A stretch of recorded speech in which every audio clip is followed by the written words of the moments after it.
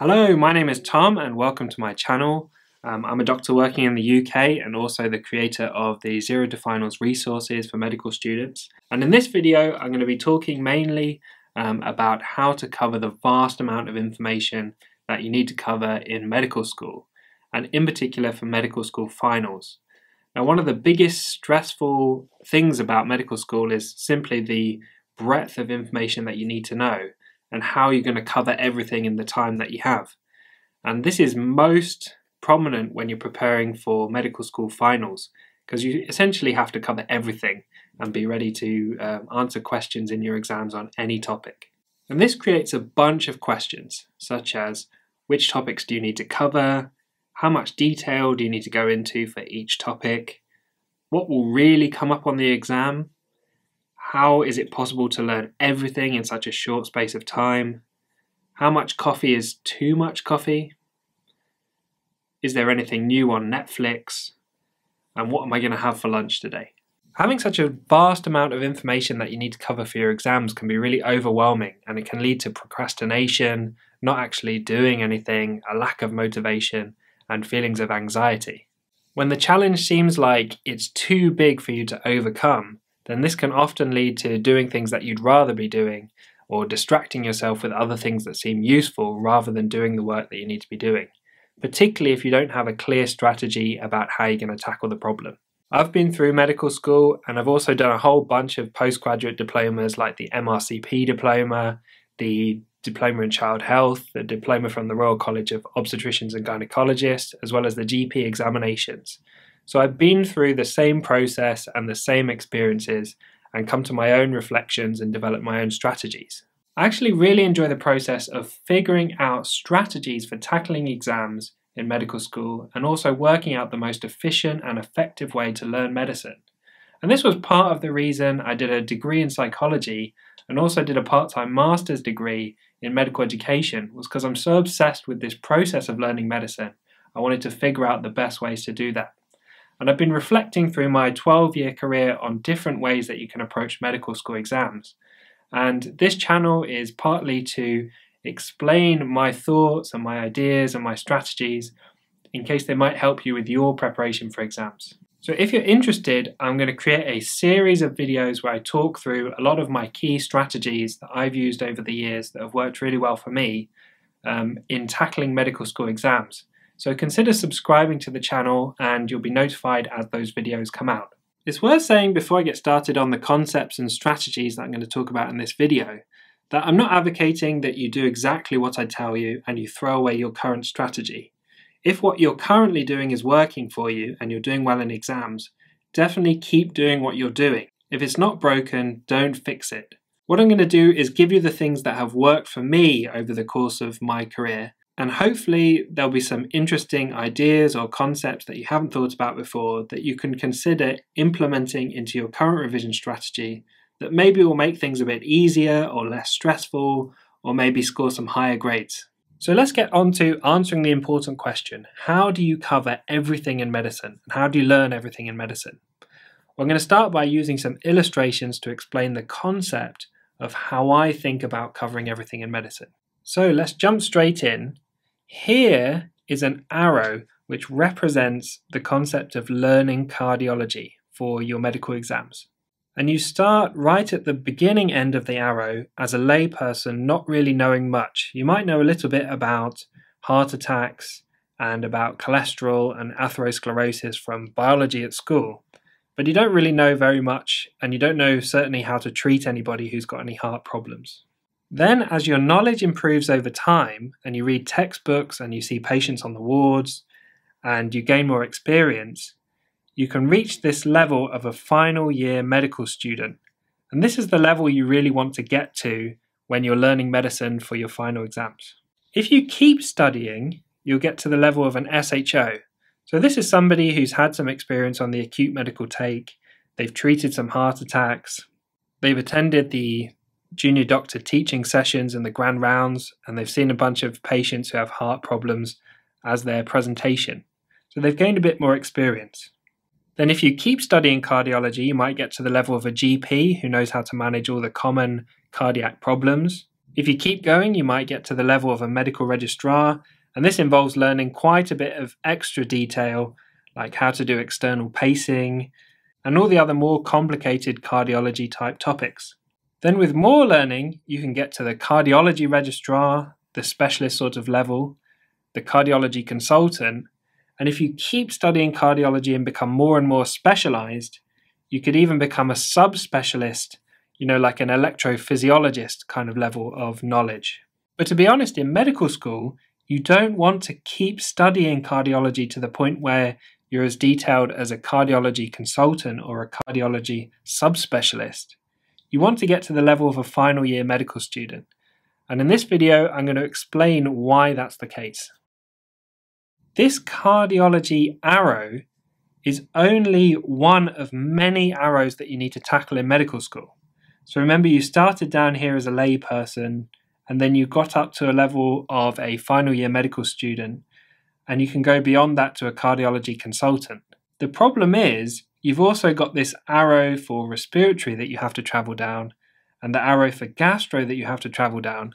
And not only the medical topics, but you have to cover psychiatry, statistics, obstetrics, neonatology, and these are all arrows that can keep getting more and more detailed to consultant level and subspecialist consultant level. So any of these topics you can keep studying for more and more time and get more and more specialized in. But the problem in medical school is you have all of these topics to cover. So just to reiterate, we want to get to the level of a final year medical student in each one of these arrows. So if you look at this green ring here, this green ring represents the knowledge level on each one of these arrows of a final year medical student. And this is where you want to achieve in order to do really well in your final exams. And none of the examiners in your OSCEs or in the MCQ exams are going to expect you to have a subspecialist consultant level or even a MedReg level knowledge of any of these topics. So let's take an example of somebody who really enjoys cardiology and spends a lot of time learning cardiology for their exams. They might spend a long time really getting to grips with cardiology and far surpass what knowledge they're expected to have as a final year for cardiology. They might be interested in other medical topics like respiratory, so they get quite a good level of knowledge in respiratory. The same with gastro and some of the other medical topics. The trouble is, because they spend so much time learning cardiology and some of these other medical topics, they don't have the same amount of time and resources in order to learn the other topics that they need to learn for their exams. So these topics suffer, which leaves large amounts of information that they need to know for their medical school finals unlearned. So if we draw a box around this, we can see the area of the curriculum that this person has covered for their final exams. And because they spent so much time over here, they neglected a lot of these. And inside this green circle is all the information you need to know for your final year exams. You need to cover everything. So this is why it's so important to only go up to that final year medical school level for each topic. And you might be particularly interested in one thing, in which case, by all means, do a bit of extra work in there. But don't forget that you've got all these other areas of medicine that you also need to cover. So if we look at this new chart where we have knowledge on the y-axis and effort on the x-axis, as you put in more effort, your knowledge will increase on a topic. Let's say this is the learning curve for cardiology. And let's say this is the level that you need to get to in cardiology to sit your medical school finals. What happens when you start putting in effort to try and learn cardiology? At first, it doesn't make any sense at all, and you think, what's going on in this topic? But then as you put in a bit more effort, very quickly, you gain a lot of knowledge, and your understanding of what's happening goes up very quick. However, as you get to this level that you need for finals, it will take a lot more effort to gain knowledge and understanding in that area, because you've already covered the bulk of the key things you need to know, and now you're just on to the more confusing and detailed stuff, which is why we need consultants, and not everything can be treated by generalists. So to summarize, this area where you're learning very quickly on a topic is certainly worth the effort, and you want to spend as much time as you can in this area, because this is the most bang for your buck in terms of how much effort you put in and how much knowledge you gain. This area is where your effort is better used somewhere else. So if you're learning cardiology, for example, and you get to that point where you're starting to plateau and extra effort is not giving you a lot more knowledge, then you might want to switch on to a different topic, for example, psychiatry or pharmacology or pediatrics. And that way you can get through as much of the curriculum as possible and maximize your knowledge across a broad range of topics so that you know the bulk of the key topics that you're going to need for your exams. And you can fill out as much of the curriculum as possible and get as far along each one of these arrows as possible so that you don't have big areas of the curriculum where you don't know any information. You might be thinking to yourself, well, that's interesting and all, but how does that help me prepare specifically for my exams? I need more specific information, like how much information is too much for finals? How much do I need to know about the stages of labor? Do I need to know about eosinophilic granulomatosis with polyangiitis? How do I organize my time to cover all the necessary topics?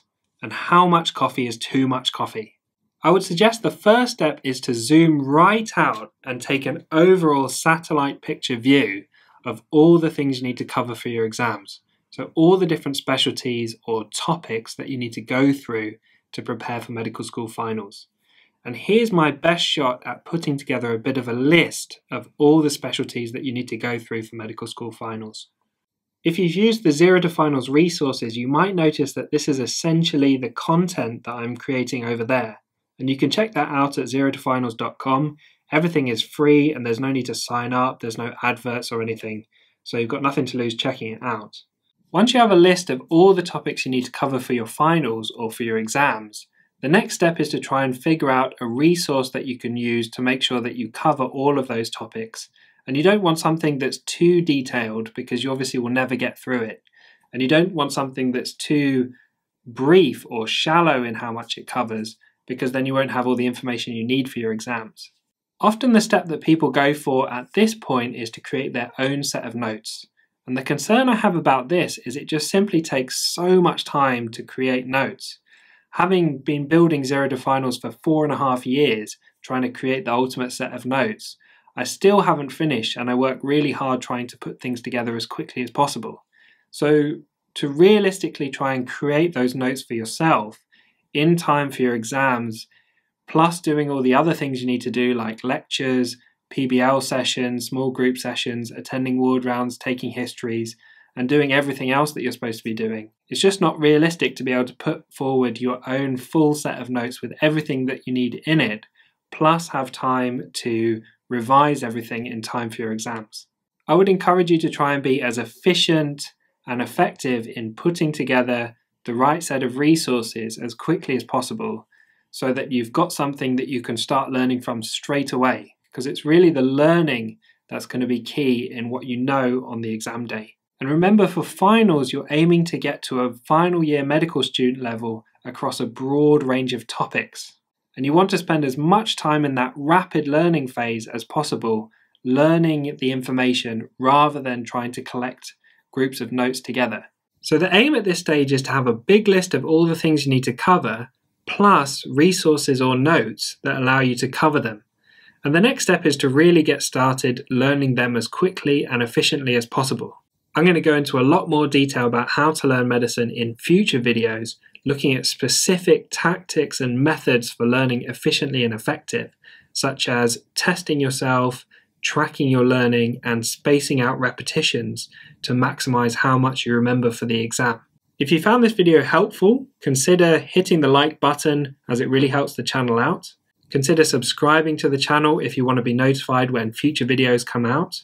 Also, if you have any particular questions or things that you struggle with or things you want me to make videos about, leave a comment below and I'll try my best to help out. And I'll see you next time.